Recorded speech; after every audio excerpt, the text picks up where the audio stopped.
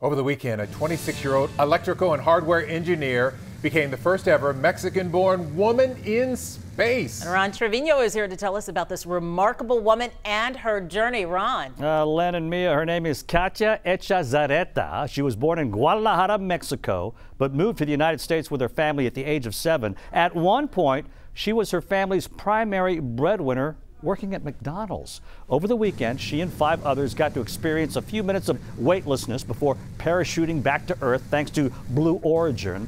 Her mission was to provide representation for women and minorities interested in STEM fields. She hosts a YouTube series and is a presenter on the weekend CBS show Mission Unstoppable. Katya is currently pursuing a master's degree in electrical and computer engineering at Johns Hopkins. She's worked on 5 NASA missions. She was chosen from more than 7,000 applicants from more than 100 countries. Katya's seat was sponsored by Space for Humanity. That's a nonprofit whose mission is to expand access to space for everyone.